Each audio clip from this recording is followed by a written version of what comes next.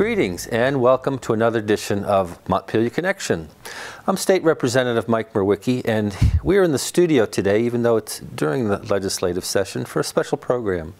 A lot of the work I do in the House Human Service Committee has to do with the various spectrum of human services. And within that spectrum, we deal with a lot of the issues we'll be talking about today, specifically domestic violence, sexual violence, homelessness, supports for kids and families and women in these situations. And today's setup in the studio here at BCTV is going to be a little different. We have an advocate, community advocate Sherry from the Women's Freedom Center here in Brattleboro. And because of the nature of the work at the Women's Freedom Center, when Sherry or other advocates present in the public, they don't go on camera. There's a safety concern that we want to respect, and so that's why we have a screen set up here. Sherry and I are going to have a conversation here.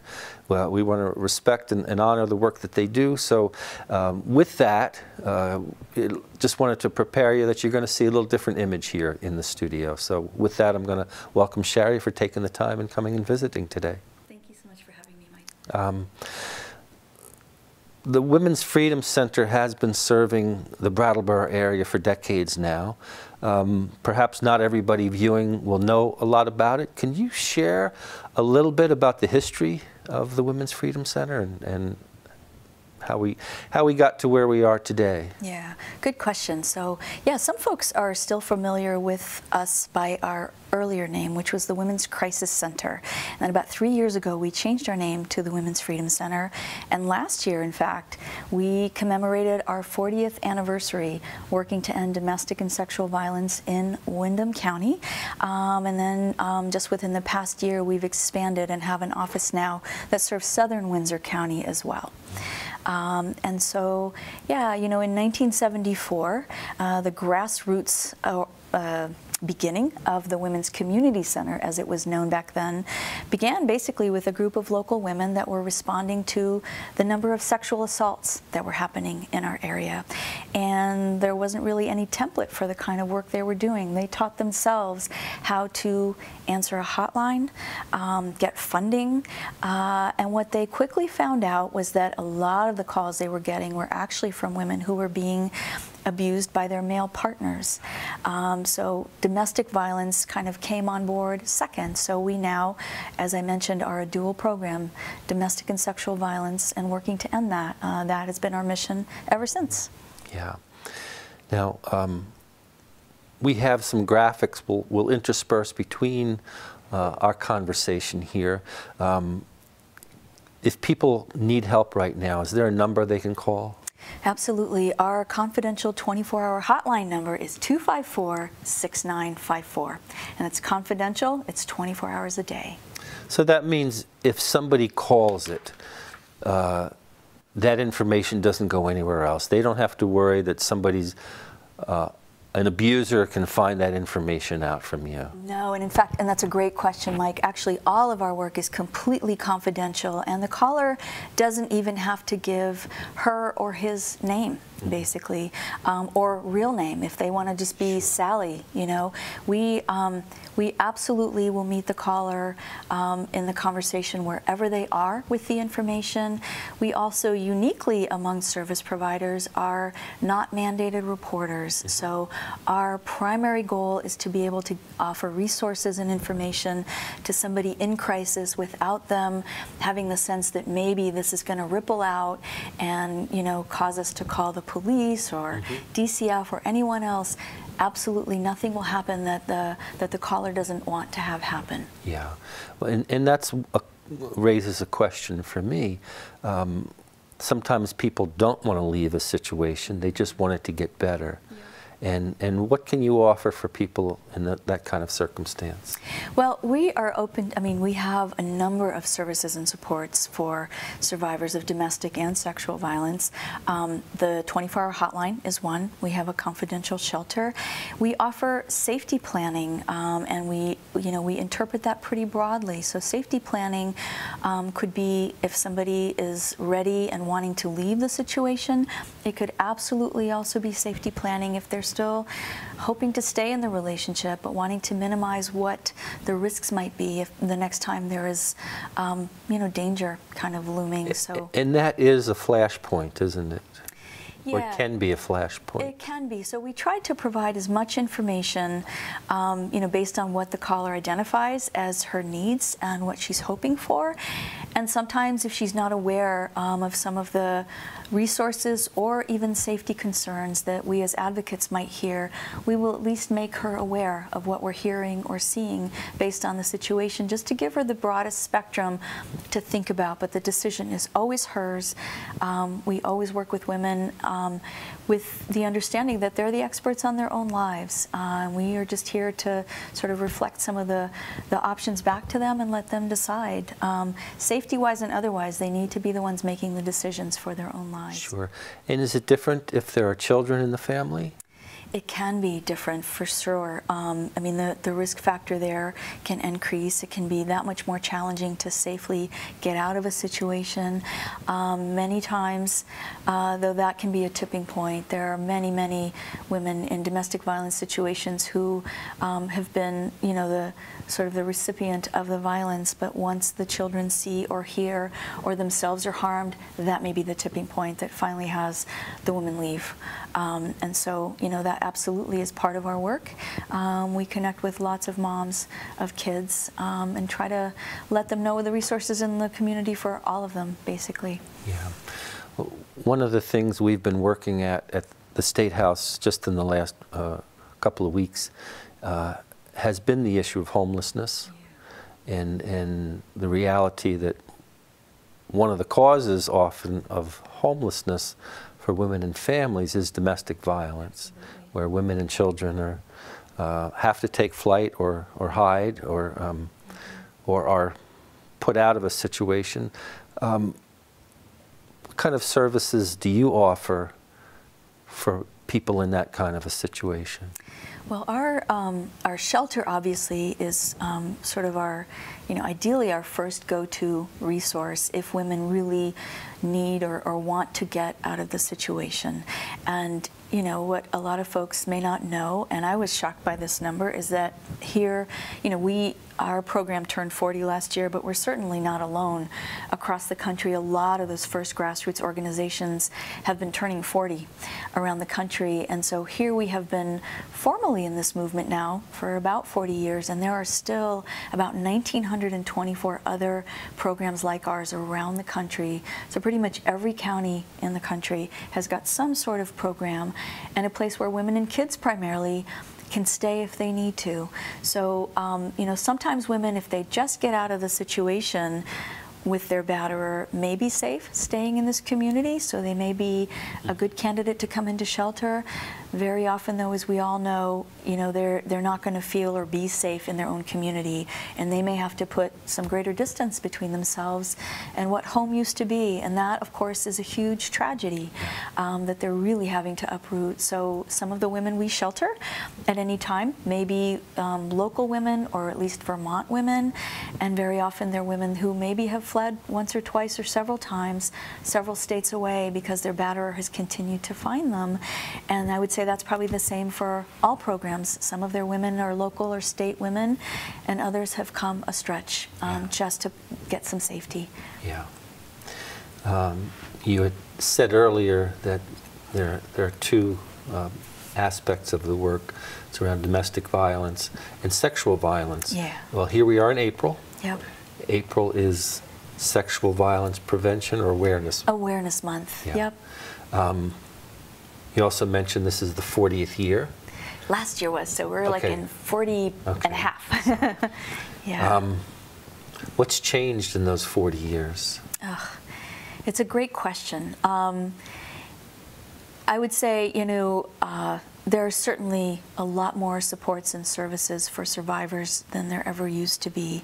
And that is, you know, continues to be an uphill battle to continue to get funding for these programs, but the need really is incredible. It really is an epidemic that is kind of the backdrop for what happens in our culture, and especially around sexual violence. It is still, you know, one of the most underreported crimes. Every 2 minutes in this country, there is a sexual assault. It's estimated that 1 in 5 women will experience sexual assault at some point in her lifetime. I think the last statistic I saw is that by the age of 12, 1 in 4 girls will get unwanted sexual comments or touch, even in public. It's an enormous problem.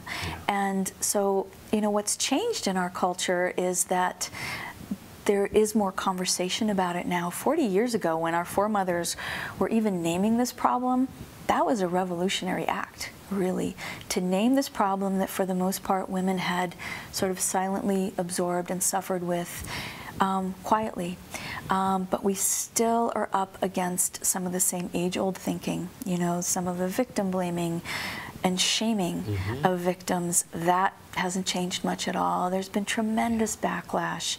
So, you know, the fight is definitely still on to try to really have an impact on what people may have heard called rape culture. We're still very much steeped in it. And with 21st century media, you know, there are tools there to help in activism, but then there are also tools there that perpetrators can use and do use every day to sort of augment their crimes and make it that much harder for victims to feel comfortable and safe coming forward. So that's what's changed. So in some ways, the old French saying is plus ça change, plus les mêmes choses. The more things change, the more they stay the same. And in this case, the behaviors are still prevalent. Yeah, and one of the big parts of our outreach is to have more conscientious men feel not only comfortable speaking up, but feel welcome speaking up. It absolutely is going to take that. And we know that, you know, we absolutely know that most men are not batterers, most men are not rapists, but 98% of rapists are male. Overwhelmingly, batterers are male, perpetrators against female partners or even other male partners. And again, that's not to say it's okay if women use that behavior either. We've never wanted to be misinterpreted as saying that, but we know that this is still very much a gendered phenomenon in our culture. But it's not about maleness, it's about privilege. It's a learned behavior, it's a sense of privilege and entitlement, and that's where everybody has a stake in weighing in on this conversation, however we have it. In our own circles, just having some conversation around that, and out in the broader public as well.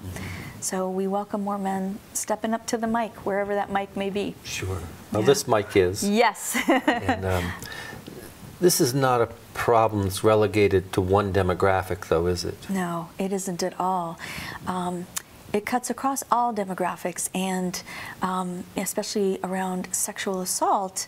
You know, the stereotype, for still to this day, but you know, all along has been that it's the stranger in the bushes.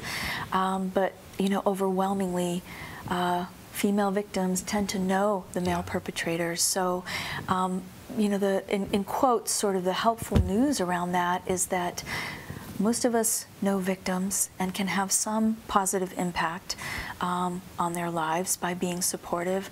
Most of us, tragically, also know rapists, right? Know these guys that are positioning themselves to commit a date rape of some kind. And there are ways that insightful bystanders can have an impact, can speak up, and do something on behalf of, you know, to intercept the next potential assault. So it's really important for men to stand up and talk to other men about how this is not okay. Whether it's verbal, whether it's physical, because the verbal is usually the first step, isn't it? You got it. You got it. Yeah, and I mean that that goes to the heart of it. Really, it can't just be conversations that women have with other women or with men. It really needs to be conversations that men have with each other around this, because a lot of, I would say most of the either respect or disrespect that men learn to have for women and girls comes from other men, right? So men have enormous opportunity, and I would say responsibility to say something, right? Because they have unique access to conversations with other men, and there are conversations men have with each other that women may never hear, and you know, that's hugely significant. They can have such a disproportionate impact there on raising some awareness, changing some behavior. Well, certainly that's where my involvement here began. There had been, for years, an awareness of how men are still acting in ways that are embarrassing, I think, to other men, to our species in general. And through the last election cycle, there were some really outrageous things being said, you know, right along from the legitimate rape comments that were being made by people in elective office or running for office, to the rationalizations that go on. And locally, Bill Pelz-Walsh, who's a good man, a practicing therapist who focuses on helping domestic violence perpetrators recognize their behaviors and get to a different place with that. Well, Bill and I talked, organized a meeting where a bunch of men and of all ages got together and said, we want to start trying to look at our own behavior, how we contributed to that, even by just being silent, and what we can do next, and be allied with what you're doing, with what everyone's doing at the Women's Freedom Center. And which leads me to a next step here. One of the reasons we're here is it's April, and there's an event coming up that I encourage people to come to. I especially encourage men to be aware of and to show up and to be known as an ally in this situation, and that's the Take Back the Night event. It's part of a national It is a national movement. It's been going on for a few decades, and I believe they actually happen internationally. So yeah, Take Back the Night is a rally. It is a speak out, basically. It's a march, and usually in every community it ends with a candlelight vigil.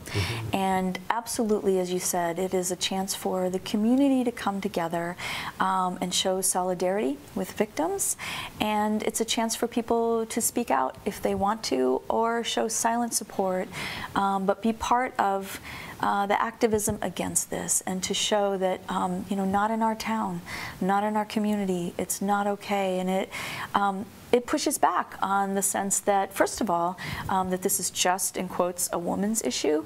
So we welcome male supporters coming out, and you know, we always try to zoom out and have the broadest possible conversation here, and realize that we all live in a patriarchy still, right? Men come up in that system just as women do, and suffer in ways and suffer too, absolutely. And you know, the sort of traditional sort of macho male code that can be so harmful to women and girls is so harmful to men and boys too. It always has been, and you know, this, again, as we've said, is not just a women's issue, it's a human rights issue. And so we welcome all conscientious participants to come out. The event happens Friday evening, April 24th. We will meet at the Common at 6 o'clock. There will be music there, there will be a bread and puppet presentation, and people can bring signs if they want to make them. Any message they want, they can also just come. We are going to march down a particular route down Main Street. We will have megaphones there. They can come and chant and sing with us through town. We'll wrap back up at the Common for a candlelight vigil. Anyone who would like to is welcome to say a few words or read a few words, whether about their own healing journey, or read a poem, or say a few things about how we can help shift our culture. They're welcome to do that at the candlelight vigil. If they have any questions, they're welcome to give our office number a call, and that is 257-7364. We are also making banners and things to carry down the street that night, and if people have any questions and want to participate in making those with us, they can give a call again to our office number and join us for that. The number again is 257-7364, and that's just the office number. Sure. And if people call that number, is there a machine if they can't get through right away? Absolutely. Leave a voicemail, and I'll give them a call back, and we can talk about how they can help us make some protest art. Yeah. We would welcome that. Sure. One of the things that you and I have been talking about going back to the beginning of this year was the publicity campaign to dispel some of the myths around sexual violence. You've organized the public service announcement series, which the governor participated in, Senator Leahy, I think, as well, yes. Sheriff Clark. Yep. And, and you. and, right. Thank you for allowing me that opportunity to participate in that. And I think it's helpful if we can continue putting this out. Can you share some of what those myths are? Because we talked about the blaming culture, blaming the victim. Yep. And as an example, I think the PSA that I did talked about the myth was if a woman is drunk, she's asking to be violated. Yeah. Or if she's wearing suggestive clothing, she's asking to be violated. And I know I had the rationale, someone said, if somebody's wearing jewelry, is that an invitation to steal it? Yeah. Well, it doesn't work that way, but can you share some of these myths that we're trying to address? Absolutely, and just in case folks have not heard this PSA series, it actually started last April, and it ran for 13 months, so from April to April on WTSA, and if they haven't heard these PSAs on the radio, BCTV is now going to start running them for this year, April through April, and it's a series of the myths that tend to underlie what we call rape culture, and that basically let rapists off the hook. And you're right, one of the first myths is that somehow there's behavior or dress that somebody might wear or choose that somehow makes them okay to be raped. And the reality, of course, is that victims do not create rapists. It's the other way around. There is nothing anyone could wear that would suddenly pull a law-abiding person off the sidewalk and make them a rapist. We absolutely have to debunk myths like that. They're so toxic and they're so prevalent. You know, one of the other myths that we began with, that whole series is called Vermont Men Speaking Out Against Sexual Violence, because one of the challenges for activists has been the misperception that this is just a women's issue. And, you know, men also are raped. Not in the numbers that women are. Little boys are raped. Perpetrators overwhelmingly are male, but the victims can be anyone. And so, you know, part of our pushing back was having more men feel comfortable speaking out about this. So it really does feel like a human rights campaign and not just something women have to keep fighting on. So yeah, there are a number of myths here. Some of them, one of them is that rape, this is a myth, that rape is a sexual act, an act of passion. And the reality, of course, is that rape is a criminal act. It's an act to get power and control. It's a violent act. Sex is used as a weapon, but it has nothing to do with sex beyond that. Now, we've only got a few minutes left here, and before we go, we can talk a little bit again about the event that's coming up later in April. But are there other points that you want to make before we come off the air? Some information I'd like to know, that you talked about the prevalence of domestic violence, and you talked about the experiences that young women will have. General population, how many women have had these experiences? How many come forward? Is this something we need to do better, is make our culture more open so people can feel comfortable coming forward? Absolutely. You know, it's estimated that 1 in 5 women will experience a sexual assault in her lifetime. In the military, the numbers are 1 in 3. Overwhelmingly in the civilian population, you know, 63% or more, depends on any year, the statistics will vary.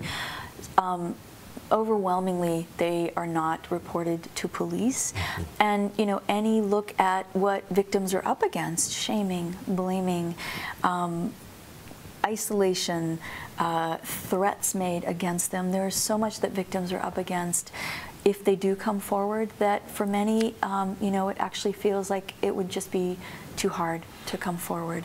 So one of the first waves of activism is support for victims. If, you know, sometimes just because women will not necessarily call the police doesn't mean they won't connect with an advocate, but even so, we don't hear as much from women as their friends and family and coworkers might. And so every single human being has the potential to be a caring ally if somebody comes forward, first and foremost to believe, to express, you know,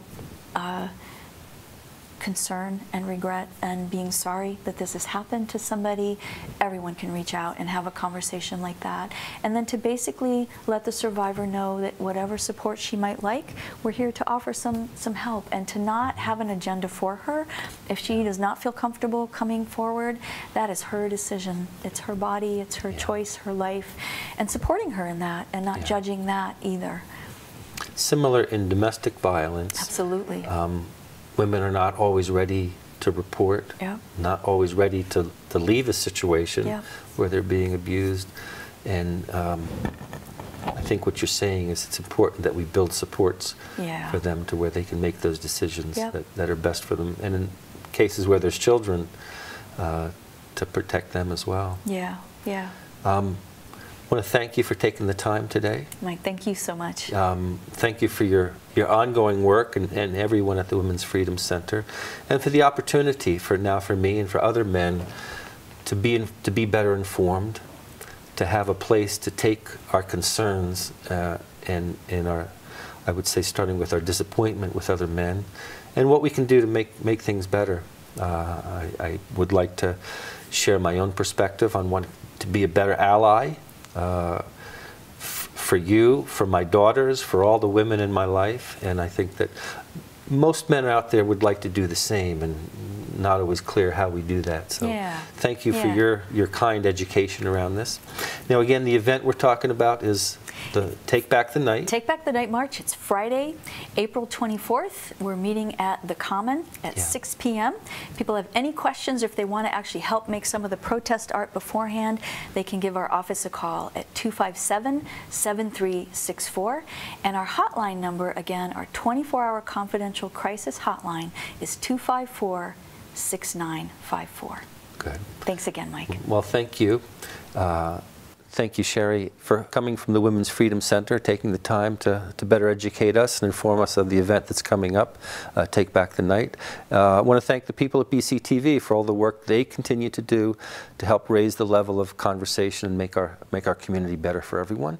Next show will probably be from the State House again. We have probably another month or so left in the legislative session, and I look forward to sharing some more of what's happening at the State House. Until then, this is Mike Mrowicki, State Representative for the Windham 4 District of Putney, Dummerston, and Westminster. Bye-bye now.